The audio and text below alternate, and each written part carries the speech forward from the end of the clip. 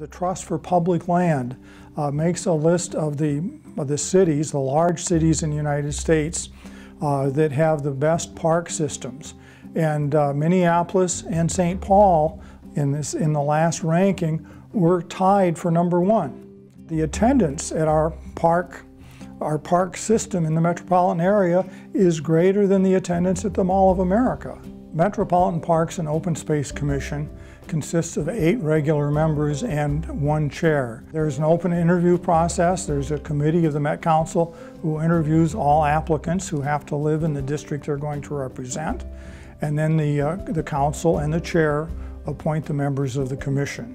A major goal of our parks and trail systems is to interconnect those parks so that we have a region-wide system where we have large parks, smaller parks, but they're all interconnected.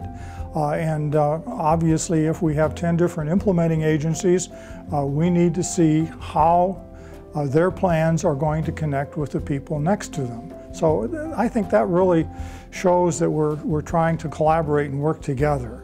We just finished rewriting the park policy plan for the year 2040, and every proposal that we have for spending is judged against that plan. So the plan, after it's been approved by the council, really provides the basis for all of our work, and it causes both the Parks and Open Space Commission as well as the 10 implementing agencies to work toward a common goal.